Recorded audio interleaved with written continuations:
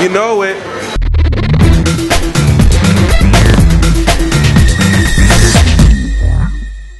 Welcome to the Christ James Show, thechristjames.com. And yes, follow me at @thechristjames on Twitter. I got something special for y'all. See, I'm rubbing my hands. I got a chance to talk to the beautiful R&B singer, MYA. You know, asked her a couple questions, you know, what was her journey.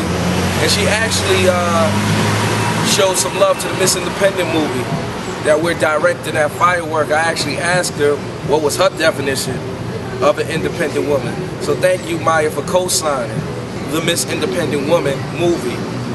We on the ChristJames.com.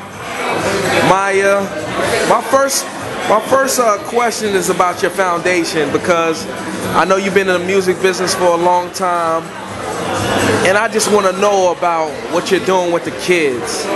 People don't know this side of you, and I want to share this side of you to the world. Well, I've always loved to teach. I started teaching dance when I was 14 years old as my first professional job. And in 2005, just missing the art form and being around kids, I formulated my own nonprofit organization called the MYA Arts and Tech Foundation.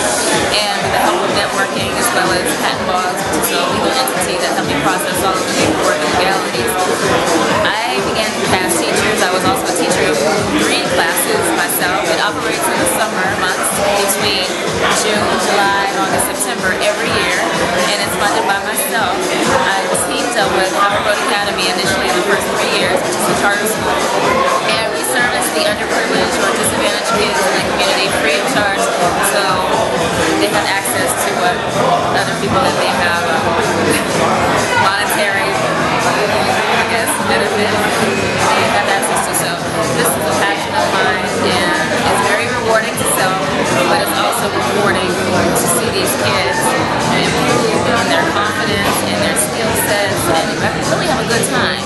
So it's teaching them, empowering them, at the same time as keeping them entertained. And I'll be celebrating the 7th year in January 2012. Nice, nice.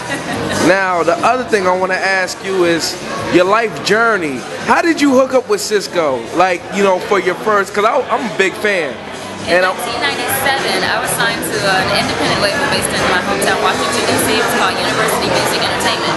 And they had Drew Hill, as well as Pure Soul, 2 R&B group acts, signed to them at the time. And they were looking for a female artist at the time. And I was that artist from the area. So we were a family and a record label, a mini independent production house. Nice. And my last question, what's your definition of an independent woman? My definition of an independent woman, well, obviously strong, strong in the mind and spirit. You have to be very, very much of a go-getter in your